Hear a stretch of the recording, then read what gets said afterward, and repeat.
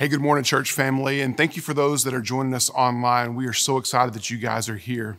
If you are new to Yorktown or you have some questions or you have a need and you want to be more connected to the church, we have a communication card that is in the link below that you can fill out. This way we know exactly what's going on in your life and we can come alongside you and we can work with you if we know exactly what you are needing. Today is going to be a great day. Our pastor is starting off a new series entitled The Church Is. And some of these questions that we are facing about what the church truly does and the actions that we actually do as a church and the gathering of the church will be answered in the weeks to come. So we hope that you're excited about this new series. Also today, we're doing our music portion just a little bit different.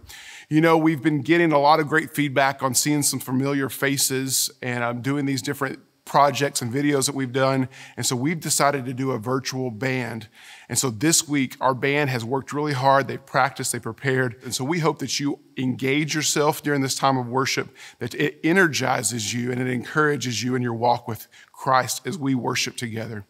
You know, through today's list of songs, we'll see the focus of our eyes being fixed upon Jesus.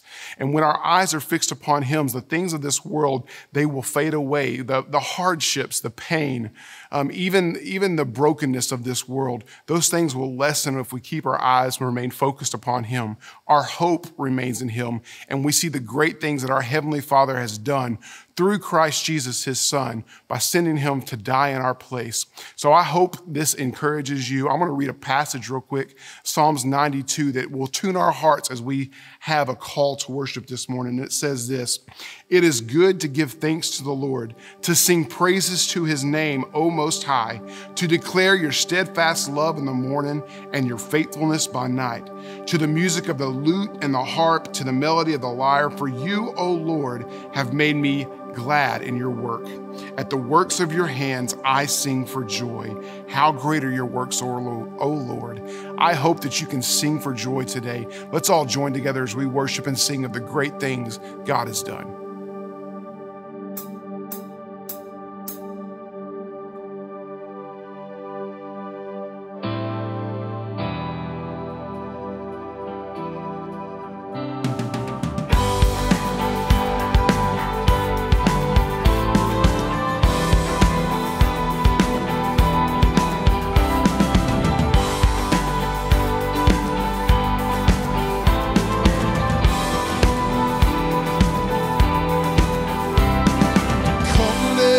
Worship our King. Come, let us bow at his feet. He has done great things. See what our Savior has done. See how his love overcomes. He has done great things. He has done great things.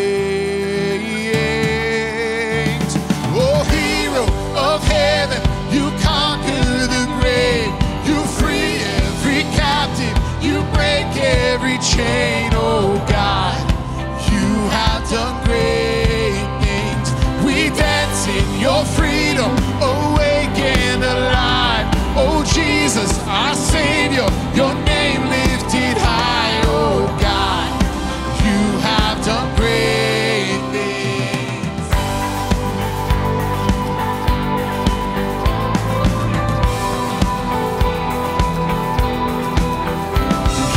Faithful through every storm, you'll be faithful forevermore. God, you've done great things, and I know you will do it again. For your promise is yes and amen. You will do great things. God, you'll do great things. Of heaven, you conquer the grave. You free every captive. You break every chain. Oh God, you have done great things. We dance in your freedom, awake and alive.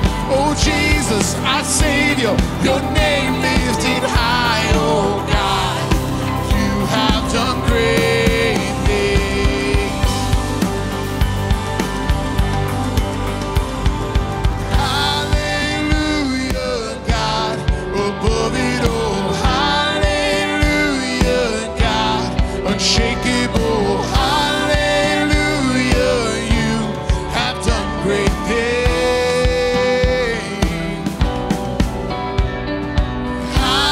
Hallelujah, God, above it all. Hallelujah, God, unshakable.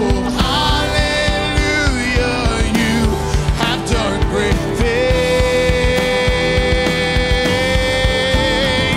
Oh, hero of heaven, you conquer the grave.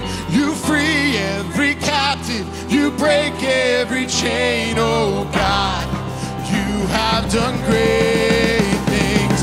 We dance in your freedom, awake and alive. Oh, Jesus, our Savior, your name lifted high. Oh, God, you have done great things.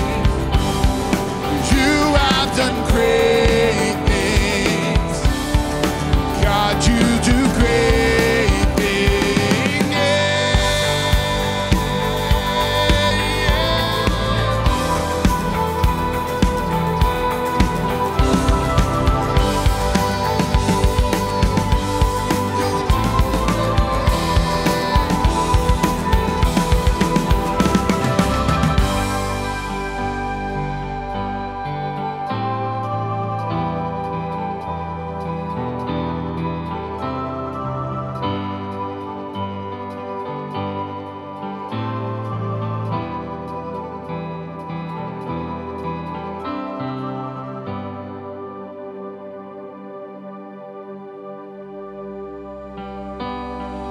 There is no other so sure and steady. My hope is held in your hand. When castles crumble and breath is fleeting, upon this rock I will stand. Yeah, upon this rock I will stand. Glory, glory, we have no other king but Jesus, Lord of all. Raise the anthem, our loudest praises ring. We crown him Lord of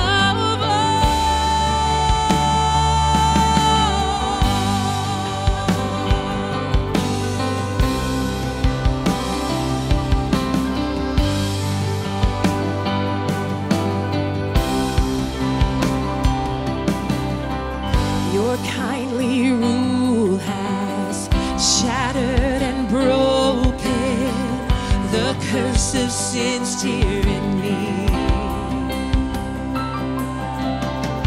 My life is hidden 'neath heaven's shadow.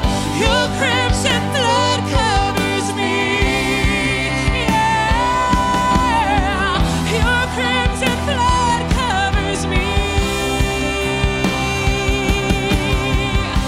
Glory, glory, we have no other king but Jesus, Lord of all. Raise the anthem, our loudest praises ring. We crown him Lord of all.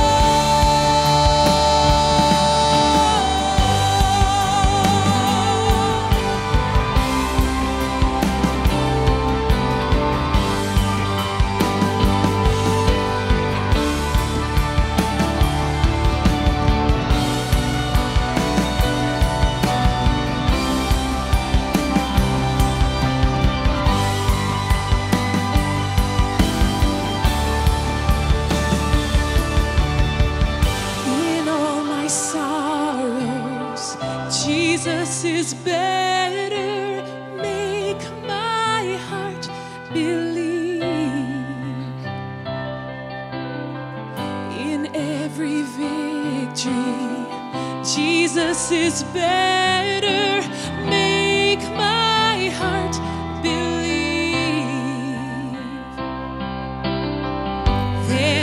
any comfort. Jesus is better.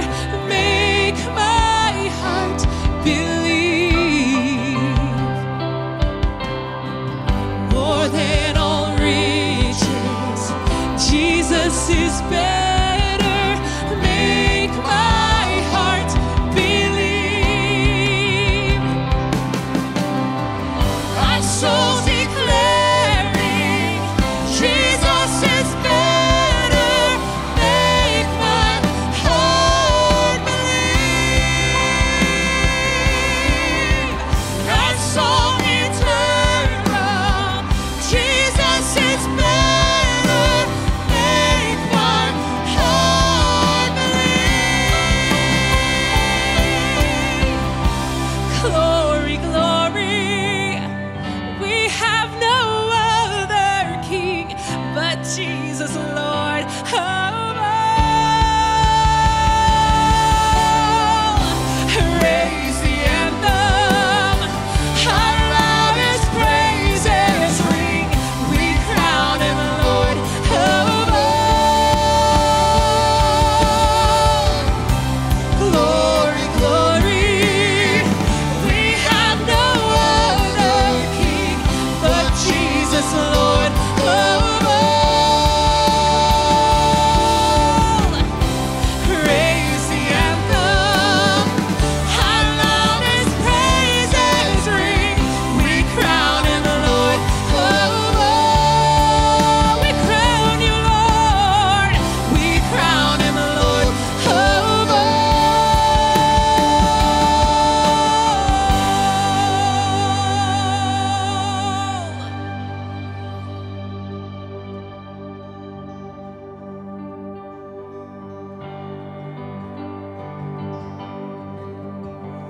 Oh, soul, are you weary and troubled?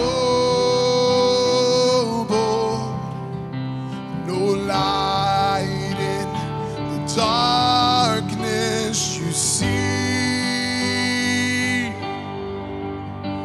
There's light for a look at my Savior. In life more abundant and free.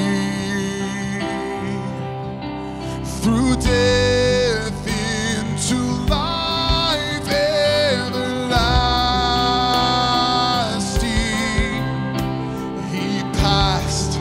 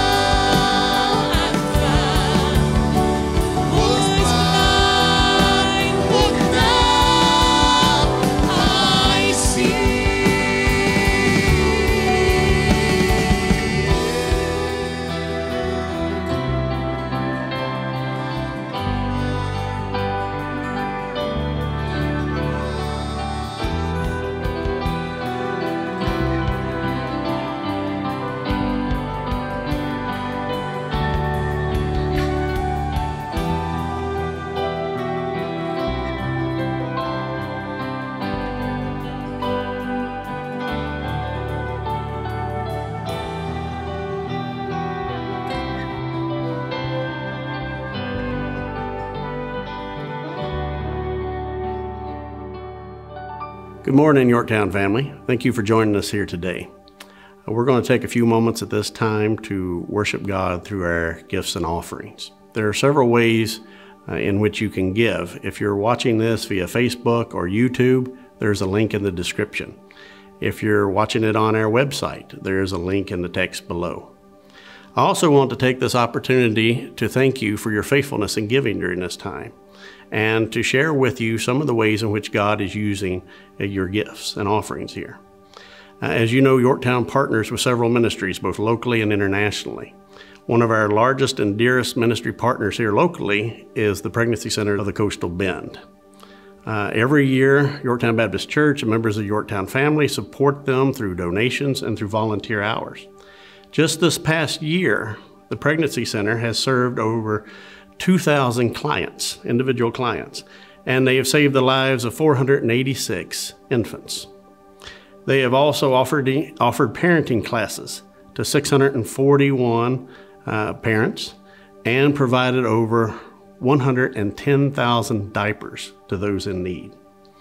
Another dear partner in ministry, both locally and internationally, is the South Texas Children's Home, better known as Stitch. Stitch does a lot of their international ministries in the Dominican Republic. They work there with a partner church, IBQ, in the capital city of Santo Domingo. Now, the DR has been hit pretty hard by the COVID-19 virus. The whole island is on lockdown, and unfortunately, since most Dominicans are day laborers, if they're not working, they're not eating. So Stitch and IBQ have kind of risen to the challenge, and they've been putting together food baskets to go out to the families in need. Yorktown is in the process of sending down funds to help support that effort as well. So as you give today and in the future, a lot of your offerings will go towards ministries like that, because even, like I said before, in the midst of a pandemic, the kingdom of God doesn't stop. Thank you for your time. Well, good morning, Yorktown family, and thank you once again for joining in to this online worship experience. Also, we'd like to say welcome to those of you who aren't a part of the Yorktown family and watching from somewhere around the planet. We know we've had people tune in from as far away as Kuwait, in Canada, and obviously here in Corpus Christi. But from wherever you're watching, we're delighted and honored that you've chosen to celebrate with us. We're starting a new series of messages this morning about what the church really is. During these last several weeks where we have worshiped online only and have no on-campus ministry activities, we've confessed and agreed that this is not the ideal way in which God's people are to celebrate.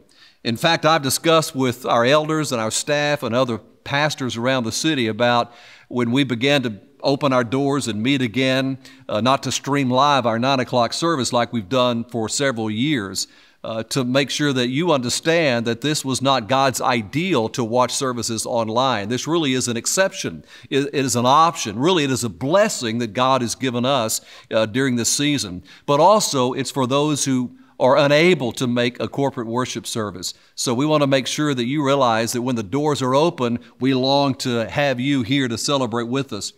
As we've communicated to you and hopefully have made clear, we haven't moved to online services exclusively or not had Bible studies on campus due to any fear or because we felt we were forced to. We've done so out of respect for our authorities, for the safety of our community, and as a testimony to our neighbors to make sure that they understand that we have compassion for people. Again, we're thankful for this technology. We're thankful for the team with which God has blessed Yorktown to be able to produce this online worship experience. And we're thankful for technology such as Zoom to be able to connect us to one another through this season. However, we're longing for that day to where we can gather together in person to congregate, to celebrate, and to fellowship. Just this week, as I was reading through our 2-year reading plan as a part of the Yorktown 2-year reading plan, I came across Psalm 111. And in verse 1, the psalmist talks in the present tense, but I have bracketed some words that you understand this is for the future. So look at this on the screen. He said, "Hallelujah. I can't wait to praise the Lord with all my heart in the assembly of the upright and in the congregation." And I hope that's true of you, that you can't wait to come together and to celebrate with your church family. Just because we haven't met publicly over the last few weeks doesn't mean that we have ceased being the church. I'm afraid we might be tempted to equate the church with building or facilities or some type of studies. But as we're going to see throughout this series, the church is you. The church is people. In fact, if you notice the graphic that our media director, Daryl Mansell, made, it shows an image of the church, but embedded in there are pictures of you, the church family, because this building, again, is not the church. You are the church. Did you know 2,000 years ago, when the Church of Jesus Christ was birthed, they didn't have buildings? It wasn't until Emperor Constantine made Christianity the official religion of the Roman Empire that they began to erect buildings. So, the question is, have we still been the church throughout these past few weeks, even though we haven't met on campus? Well, absolutely. Again, because the church is you, the church is people. But I want you to listen very carefully to this. The church is exclusively those persons who have confessed Jesus Christ as Lord and Savior. The church is not people who merely attend a church. You see, the word for church in the New Testament in Scripture is the Greek word ekklesia. You'll see this on the screen. It comes from the combination of two Greek words, ek, which means out of, and a form of the word kaleo, which means called. So really, it is the called out ones. It was originally used for an assembly of people who were called together by a herald. The Church of Jesus Christ, specifically the Church of Yorktown, are people who have been called out by Christ and are meeting together. Now, that doesn't mean that we don't serve and welcome those who haven't confessed Christ. Anyone is welcome to visit our worship service, our Bible studies and functions that we have, but make sure that you understand only those who confess Jesus Christ as Lord are those who are part of the church. So, given the fact that the church is the people of God, what does that look like? Last November, I was privileged to be asked to give a breakout talk at the local evangelism conference of the Southern Baptist churches in our area. And my topic that I was assigned was, I am a church member. I had remembered that Tom Rayner, who was the CEO of Lifeway Resources and also a researcher when it comes to church trends, back in 2013, he wrote a book called I Am a Church Member. So I pulled that small book out of my library and began to try to get some ideas about my topic. Although I didn't use it much, if any, he talks about the tendency of us to blame a lot of factors when it comes to church decline, numerically, financially, etc., when really we ought to take a look at ourselves. In that book, he wrote the following. Look at some of these quotes. He said, I am proposing that we who are church members need to look in the mirror. I am suggesting that congregations across America are weak because many of us church members have lost the biblical understanding of what it means to be a part of the body of Christ. We join our churches expecting others to serve us, to feed us, and to care for us. We don't like the hypocrites in the church, but we fail to see our own hypocrisies. He goes on to say, God did not give us local churches to become country clubs where membership means that we have privileges and perks. Many churches are weak because we have members who have turned the meaning of membership upside down. It's time to get it right. It's time to become a church member as God intended. It's time to give instead of being entitled. So what I did with that breakout session, I changed the title from I am a church member to I am an ideal church member, because you and I both know that you can be a member of the church, you can be on the rolls of a church, but not manifest any of the things about which I'm sharing in the course of these 3 weeks. Now, although I use the title, an ideal church member, I believe these 3 things at which we're going to look should be true of every person who calls himself a member of the Church of Jesus Christ, and specifically the Yorktown family. What I'd ask you to do is to see how you're lining up with some of these qualities and characteristics at which we're going to look, and also how you might begin to implement these things if you're not already. Again, we're going to look at what the Bible has to say about what the church is. So, what are the people of God who identify the church supposed to be? Well, first of all, the church, which is you individually and us collectively, is to be consecrated to the Lord. Consecrated to the Lord. Now, what do I mean when I say consecrated? Well, look at this definition on the screen. This is one of the best definitions I've found. It's a separation of oneself from things that are unclean, especially anything that would contaminate one's relationship with a perfect God. As I said earlier, only those who have confessed Jesus Christ as Lord and Savior are a part of the church. So it's one thing to confess Jesus Christ as Lord and Savior. It's altogether another thing to be consecrated unto the Lord. When it comes to our faith in Christ, I want to make sure that we understand this. It's not just a one-time decision, although it involves an act of the will at a moment in time to where you realize you are a sinner and in need of a Savior, and you give your heart to Christ and you choose to follow Him. You see, salvation really is a life focused on growing in the knowledge of God and becoming more like Christ. Not only that, here's what I want us to really understand as we talk about being consecrated to the Lord.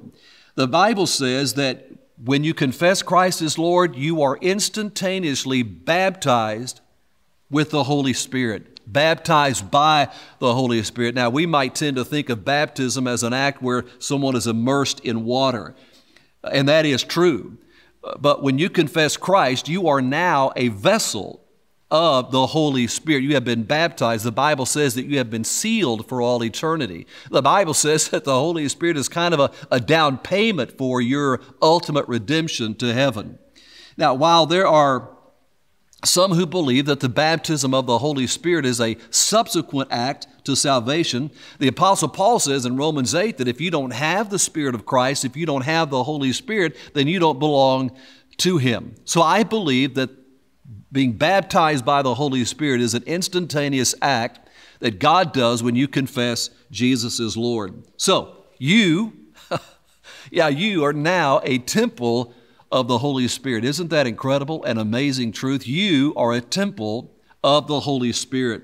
This is what the Apostle Paul says in 1 Corinthians 6:19 when he's admonishing the church at Corinth to abstain from sexual immorality, which is an act against one's body. He says this, "Don't you know that your body is a temple of the Holy Spirit who is in you, whom you have from God?" Notice this, he says, "You are not your own, for you are bought at a price. So glorify God with your body." So it's amazing. I mean, your body is now a sanctuary. The temple of the Holy Spirit resides in you.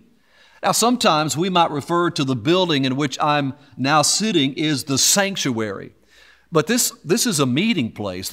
We call this a worship center. Now, it's dedicated for the purposes of God, but it's not a temple. You are a temple of the Holy Spirit. You are a sanctuary. And as such, you are to be consecrated to the Lord. Paul says in that passage in 1 Corinthians that you're no longer your own. You belong to Christ. You have been purchased at a great cost, the price of the blood of Jesus Christ. Therefore, you are to give glory and honor to God with your entire life. As I said earlier, being a new creation and being born again is not the end. It is just the beginning. Again, because salvation is this life. The writer of Hebrews said it's a long-distance race. In Paul's letter to the Thessalonians, concerning our being consecrated, he uses the word sanctified. Look at what he says. "Additionally then, brothers and sisters, we ask and encourage you in the Lord Jesus that as you have received instruction from us on how you should live and to please God," by the way, the pleasing God is a theme that we'll see throughout this morning's message. He says, "As you are doing, do this even more, for this is God's will, your sanctification." People want to know the will of God when it comes to several things like a job or a marriage or a home or other decisions they have to make. But why not start with what we know being the will of God, which is your sanctification? It's a process in which you grow more conformed to the image of Christ. It's being consecrated to the Lord. Getting back to the idea of being temples of the Holy Spirit, to what is the Apostle Paul referring when he uses that word temple? Well, I believe he's referring to the temple in Jerusalem that was built by King Solomon 3,000 years ago, 1,000 years prior to the writing of the Gospels and the New Testament epistles. The temple, that structure that was built by King Solomon, was dedicated or consecrated to the Lord for the specific purposes of worship and sacrifice. Worship and sacrifice. Remember, I want us to remember this, that everything in the Old Testament, we call it the Old Covenant, was a foreshadowing of things to come in the New Covenant, in the New Testament. From the festivals of Passover, of Pentecost, from the Feast of Tabernacles or the Festival of Shelters and Booths, all of the temple ceremony, it all pointed to and was fulfilled in Jesus. In other words, the Old Testament and the New Testament is one story of redemption, all fulfilled in Jesus Christ. So when the temple of the Lord was completed by Solomon, he had a prayer of dedication, after which the Bible says the glory of the Lord, the Spirit of the Lord descended upon the temple and filled it. And people were amazed and sensed the presence of God when the Holy Spirit again consumed or baptized the temple. Now, the Holy Spirit, when it comes to people in the Old Covenant, people weren't baptized by the Holy Spirit. The Holy Spirit would come and go upon particular people for a specific person, on a specific person for a specific purpose. We see that all through the Old Covenant. It was used for either prophecy, that the Spirit of God would come and speak through a person, or to display God's power at a moment of time. It would say the Spirit of God would come upon an individual, but the Spirit of God would come and go. We see that in the example of King David. Remember when he sinned against God by committing adultery with Bathsheba in Psalm 51, in his prayer of repentance, he said, "Oh God," he said, "please don't take your Holy Spirit from me." Why would he pray that? Because it was a possibility. Again, the Holy Spirit would come and go. But now, in the New Covenant, the Holy Spirit doesn't come and go. The Bible says again that we are sealed with the Holy Spirit. And we as temples are to be consecrated, set apart for the purposes and the glory of God, to worship God and to offer spiritual sacrifices, about which we'll refer in a moment, or to which we'll refer. Let's go back to the Old Testament temple. Throughout the history of the Temple of Jerusalem, God's people would neglect the temple. They would abuse the temple. You remember when Jesus came into the temple, there was one occasion that he overturned the money changers' tables because he understood they were abusing the purpose for the temple, or of the temple. But God's people throughout the history of the temple, they would neglect the temple, to the point to where when we get to the scripture at which we're going to look, they had actually closed the doors of the temple. I mean, this one structure that represented the presence of God among them, they had closed the doors. Can you imagine that? The center of worship and sacrifice being closed. But then a man by the name of Hezekiah became king of the southern kingdom of Judah, which Jerusalem was the capital, and the temple was in Jerusalem. And he took it upon himself to reopen the temple. He had some temple reforms. So look at what we read in 2 Chronicles 29, beginning in verse 3. In the first year of Hezekiah's reign, in the first month, he opened the doors of the Lord's temple and repaired them. Then he brought in the priests and Levites and gathered them in the eastern public square. He said to them, "Hear me, Levites." They were the ones who were responsible for the temple. He said, "Consecrate yourselves now and consecrate the temple of the Lord, the God of your ancestors. Remove everything impure from the holy place." So that's what it means to consecrate, is to remove everything impure and to use it for the purpose for which it was created. So as temples of the Holy Spirit, we are to be consecrated for the purposes of God.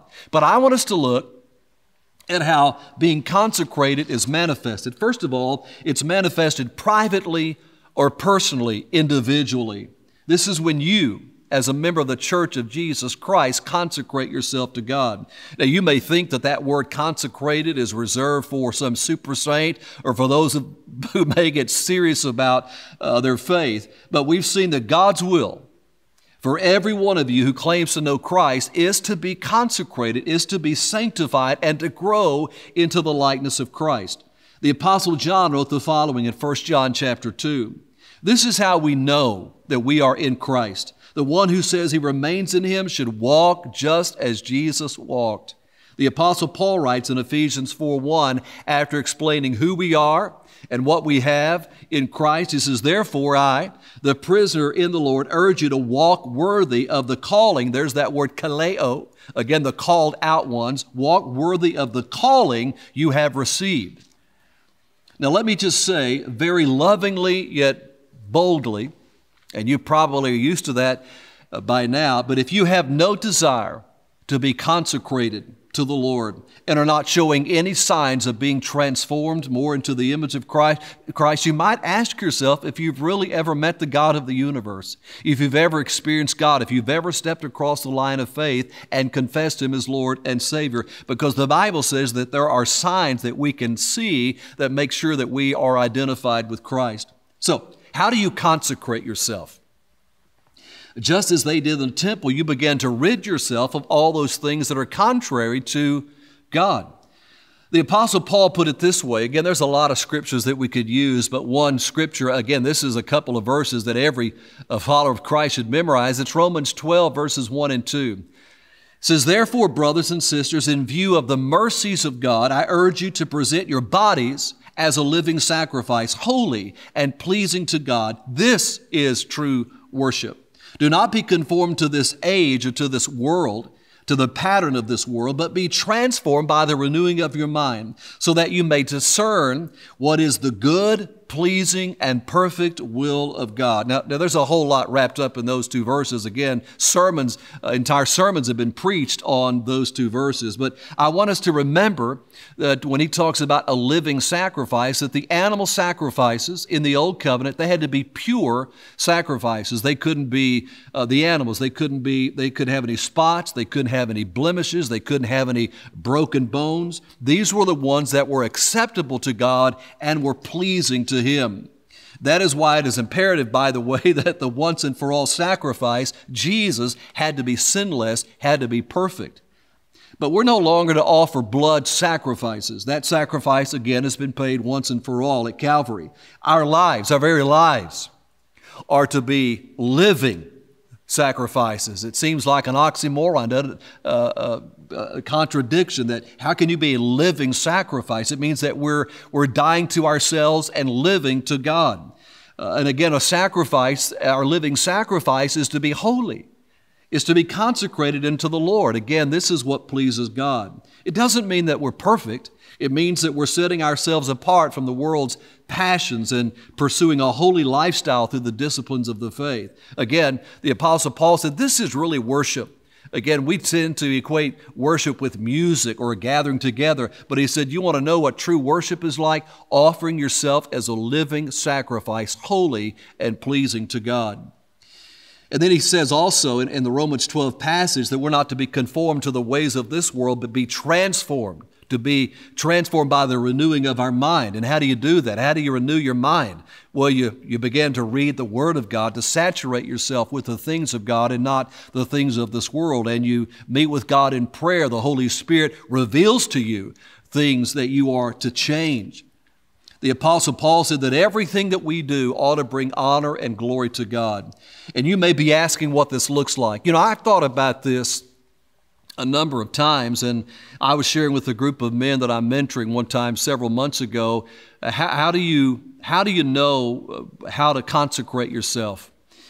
Well, I think a good measure of what is acceptable to God, what is pleasing to God as a temple of the Holy Spirit is to ask yourself if the movie or the TV show that you're watching is okay to put up on the screen here in this worship center and to watch it as a church family. And you say, well, I would never defile the sanctuary like that. Well, again, this is not the sanctuary. This is not the temple of the Lord. You are the temple of the Lord, which is to be consecrated unto Him. So if anything, and if something is not good enough to show or to watch or to do or to say in this building, what makes you think it'd be all right for you to do, watch, and say and think all those things as a temple of the Holy Spirit? Look at the following quote that speaks to all this. As true believers in Christ, the act of consecration involves our lives being a living sacrifice to Him. We are totally separated from the defilement of the world. Each day, we are to live out our lives as a holy and royal priesthood to the glory of God, for we are now God's people. So, the church, which is God's people, have confessed Jesus as Lord and Savior. They're to be consecrated to the Lord, which manifests itself personally, individually. But secondly, being consecrated also manifests itself publicly or corporately. When I say publicly, I mean as the Yorktown body, as the Church of Jesus Christ, meeting publicly or corporately in this worship center. When we gather together publicly, corporately, there should be a distinct difference in our meetings from other meetings around town, such as a homeowners association or the Rotary Club, the Lions Club, the Kiwanis Club. Why? Because we are individually consecrated to the Lord. It manifests itself in our public gatherings. There should be a palpable sense of the presence of God that is unique. Let's get back to our story in 2 Chronicles. Concerning the temple in Jerusalem, look at what King Hezekiah said that God's people had become because they were neglecting the temple. And I want to again parallel that to us individually and corporately as the church. In verses 6 through 8, he said, "For our ancestors were unfaithful. They did what was evil in the sight of the Lord our God. They abandoned Him, turned their faces away from the Lord's dwelling place, the temple, and turned their backs on Him. They also closed the doors of the portico." And notice this, they extinguished the lamps, did not burn incense, and did not offer burnt offerings in the holy place of the God of Israel. Therefore, the wrath, the judgment of the Lord was on Judah and Jerusalem, and He made them an object of terror, horror, and mockery, as you see with your own eyes. Remember when I said earlier that everything in the Old Covenant was a foreshadowing of the things in the New Covenant? Look at the things that are mentioned just in those 3 verses. When it comes to extinguishing the lamps in the temple, that's a picture of us grieving or quenching the activity of the Holy Spirit.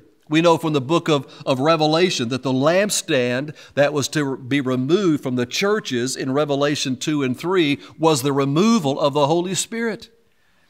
Burning incense in the temple is a picture of our prayers ascending to God. We also know this from the book of Revelation, where John says that the golden bowls of incense were the prayers of the saints. So can you imagine your prayers ascending to heaven as incense? And then it says offering burnt offerings. This is a picture of us offering the spiritual sacrifices about which I mentioned earlier, such as, look at these, the sacrifice of praise.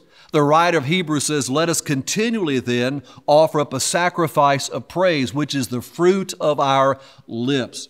What about the sacrifice of doing good and sharing with others? The writer of Hebrews said, this is good and it's pleasing to God.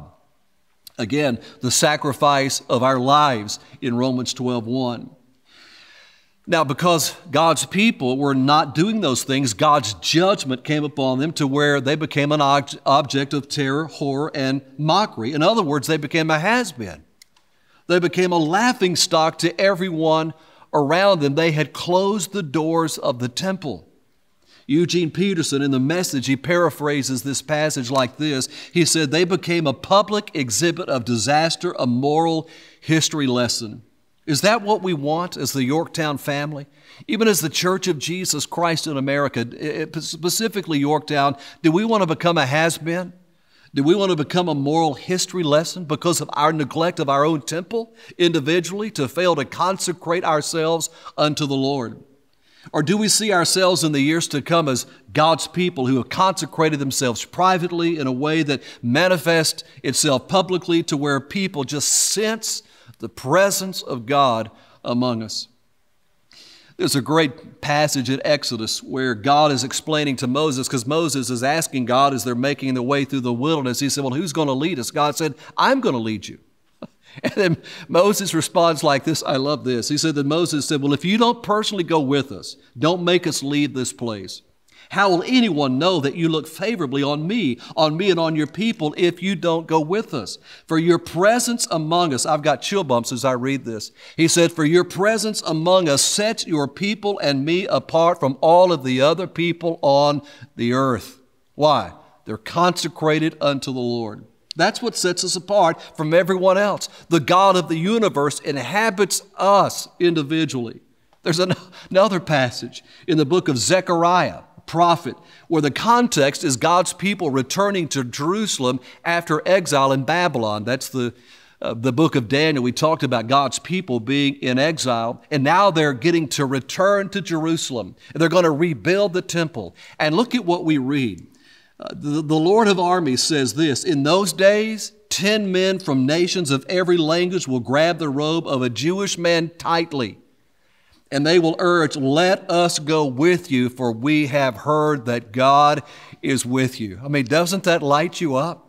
Can't you imagine us coming out of this pandemic and begin to meet together, that there are people who just long to want to be a part of what God is doing here because they understand that God is with us.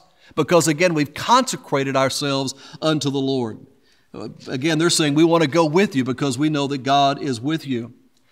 But not only will others sense God's presence with us as we consecrate ourselves individually and corporately, we will then see God's power manifested. Don't you long to see that? God's power? I think of when the children of Israel were on the brink of entering the promised land. They needed to cross the Jordan River, which at this point in history was at flood stage. Now, scholars say it could have been tens of yards wide, but it was overflowing the banks. It was very difficult to move several hundred thousands of people across this river into the land of promise. So they needed God to do something. And so God performed a miracle by when actually the people stepped out, or the priest or those carrying the Ark of the Covenant stepped out in faith. But before that, Joshua went through the camp, and here's what he told the people. Joshua chapter 3, verse 5. He said, "Consecrate yourselves, for tomorrow, or the Lord will do wonders or miracles among you tomorrow," which was again drying up the Jordan River where they could cross. This wonder that God showed them was predicated on them consecrating or purifying themselves. I believe with all my heart that God is just waiting to pour out His power on a group of people who were yielded and surrendered and consecrated to Him. Don't you long to see that? I mean, don't you want to be used mightily of God as you consecrate yourself?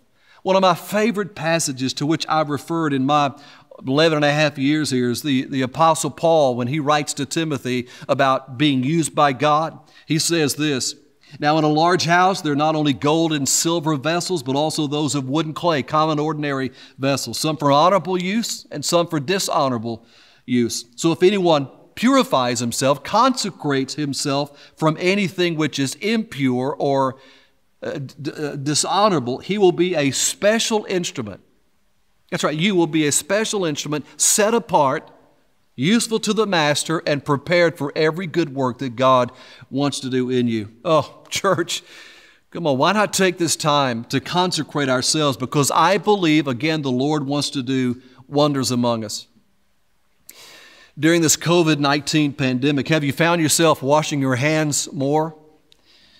Maybe found yourself wearing a mask, maybe distancing yourself from people that you thought might contaminate you. Why wouldn't we do that when it comes to our temples, our bodies being a temple of the Holy Spirit? Come to God with clean hands and a pure heart, as the psalmist said, taking measures not to breathe in the pollution of the way of this world that wages war against our souls, distancing ourselves from places and people we know could affect us negatively when it comes to our spiritual life. I've heard from many of you that you've taken this time to do some house cleaning, to go into some of those rooms or areas in your house where you've had this extra time. You thought, we're going to clean up and we're going to prepare for this next season when we go back to work or our kids go back to school. Why not take this time right now to clean out your spiritual house, your temple, your sanctuary? As I've said all along, I believe this is a great time for God to purge us, to prune us, to purify us, and to be ready for this next season. You know, back last fall when I preached about this next frontier, I had no idea what this next frontier would look like. But let's redeem this opportunity to consecrate ourselves, prepare ourselves for what God has in the coming weeks, the months, and years. Let's set ourselves apart from those who don't know Christ by consecrating ourselves privately and manifesting itself both publicly and powerfully. In a moment, we're going to respond to what God may be doing in your soul, in your heart, and your mind, and I hope God is stirring you up. I hope God is awakening you to the fact that you need to be a part of the church of Jesus Christ, and as a part of that, to be consecrated and set apart to the Lord. We're going to sing a song in a moment. It's an old song, but it says, "Holiness, holiness is what I long for. Holiness is what you need, God, and holiness is what you want, God, from me." And I really hope that is your prayer. Adam, our worship pastor, has asked me to lead out, to go to the piano in a moment, so that's what I'm going to do. Going to get up and go to the piano, and we're going to lead you through that song as a prayer of confession of being longing to be consecrated. But before we do, can I pray for us? God, I thank you again for this technology and the privilege to come into people's homes or offices or cars or from wherever they're watching or listening to this. And we pray, God, that you would continue to stir our hearts to want to be consecrated and holy to you, to be set apart from the world, to be a testimony of your grace and your mercy and your power and your character. So God, I pray for repentant hearts. I pray for a change of lifestyle, that we as the Yorktown family could be that great representation of you to this city. And we pray this in Christ's name. Amen.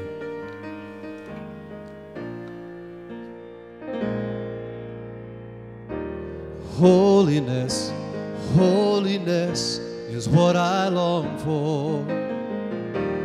Holiness is what I need.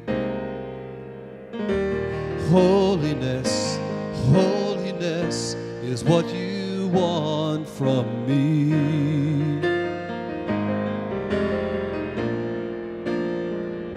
So take my heart and form it, and take my mind, transform it, and take my will, conform it to yours, oh Lord. Holiness, holiness is what I long for. Holiness is what I need. Holiness, oh holiness is what you want from me.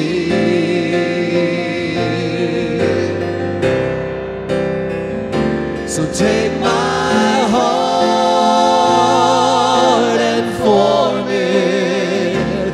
Take my mind, transform it. Take my will, conform it to yours, oh Lord.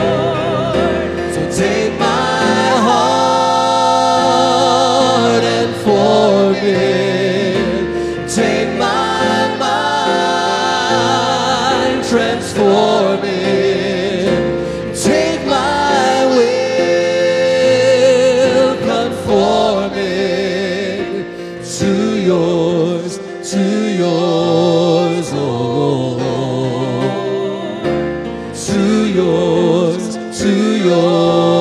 oh Lord. To yours, oh Lord.